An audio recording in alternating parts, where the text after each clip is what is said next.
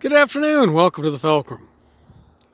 I'm out for a bit of a ride before dinner, drum up a bit of an appetite. This trail here was an old spur line that came off the main track that went over to an industrial region here in town. It's long since grown over. The only trace of the fact that it was once a rail line was the gravel that shows up through the mud occasionally. So we can take a little ride up through here and around Beaver Pond back in through here. Great spot. Well, if you happen to like the little videos, a little bit of political commentary and physical activity, the odd time a cup of coffee on the trail, like and subscribe. As you can see here, traces of the old rail line, all the gravel that used to be between the ties. Either side of the rails.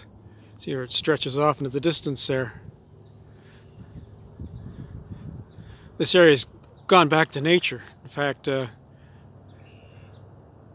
the old ponds down here is all now growing up with trees around the edge. Beavers moved in a number of years ago. Nature takes everything back. This was once listed one of the most toxic places in Belleville, well, actually in Ontario. Nature cleaning it up. We'll go back further in and have to look at, see what the beavers are up to. Well, here's the Beaver Lodge. Used to be two of them, one on the opposite shore, but appears to be abandoned. This one's still active. It's hard to see there, but on the water there's twigs and branches and everything just under the water that acts as their pantry. They just swim out there and grab some twigs and branches, put the bark on it, and drag it in, have a feed. Nice little pond here. Get all kinds of wildlife back in here through the summer. Giant bullfrogs, leopard frogs, snapping turtles, mud turtles, swans, egrets, and of course Canadian geese. I come back through here most mornings, go for a bike ride, first thing. Head home for coffee, breakfast. You see, actually just behind the pond on this little peninsula is Bay of Quinte. Almost like a wide river that meanders along the shore here that eventually dumps into Lake Ontario. Great fishing.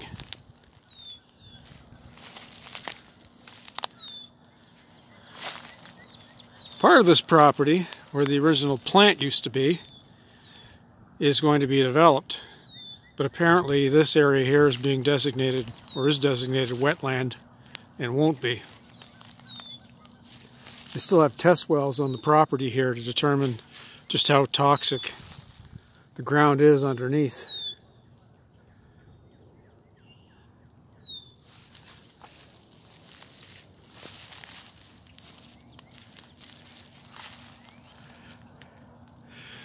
Actually, cycling was one of my first ways to get back in the swing of things.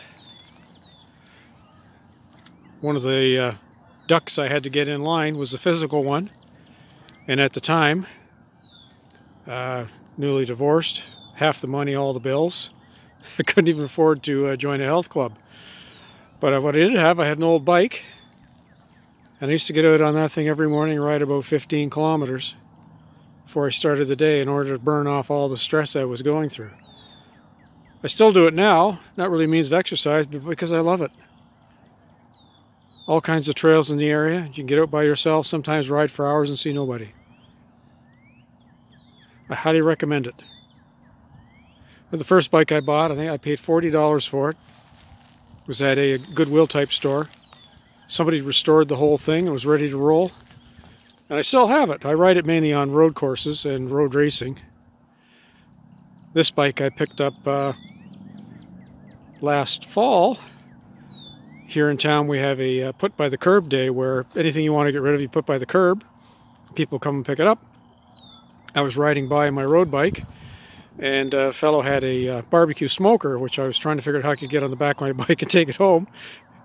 And he popped out and said, "Oh, you like bikes?" I said, "Oh yeah, I love bikes." He said, "Well, I got a mountain bike."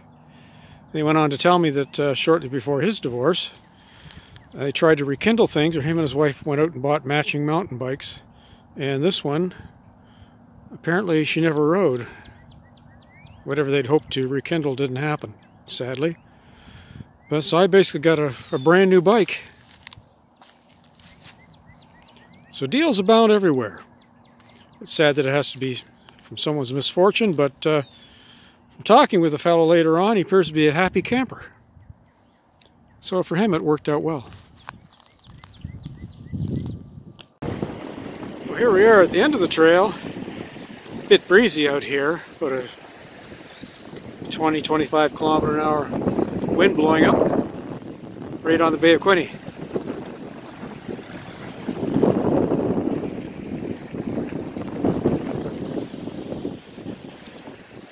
Beautiful spot. I often come out here first thing in the morning, bring a thermos of coffee, walk down here a lot with my dog Cyrus Muttley, rescue dog that picked up about 8 years ago. Nothing he likes better than to snuffle around, being a hound lab shepherd cross, eyes, ears, and nose going 24/7, 100%.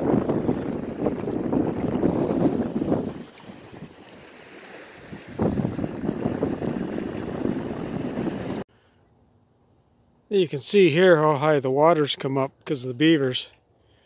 So it's right up to the edge of the trail here. Fortunately, people who do come through here often don't take their garbage with them, sadly.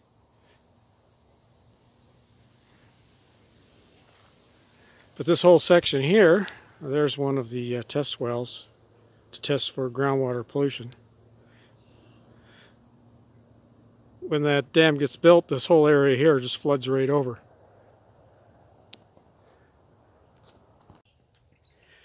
Well, here's the view, the other side of the pond. You can see the beaver den over there from the other side. This is the second one. It looks like some animal's been in here and dug in, or maybe trappers have been here. But there really hasn't been any activity in this beaver lodge in over a year. The Canadian geese are back in here.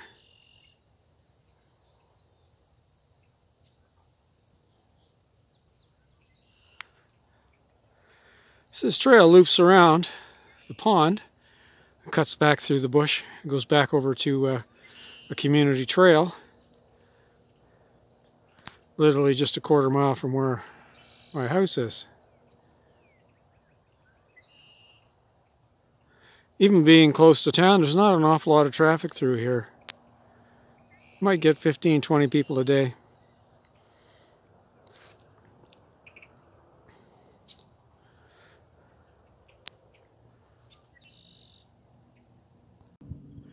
Now, the beavers and I usually get along, except for this spot right here.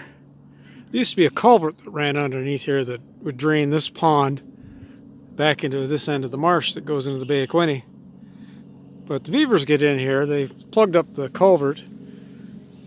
The culvert eventually collapsed with rust. So we have a running battle. I come in here about once a week and open that little channel there in their wee dam to let some water drain through, because if I don't, the bottom end of the trail there ends up underwater. It's okay if you're on a mountain bike, but you want to walk, there's no way to get through there without hip waders on. So I'll probably come in tomorrow and open that up for an hour or two. The beavers will come in the evening and plug it all back up. So between the two of us, we're doing flood control.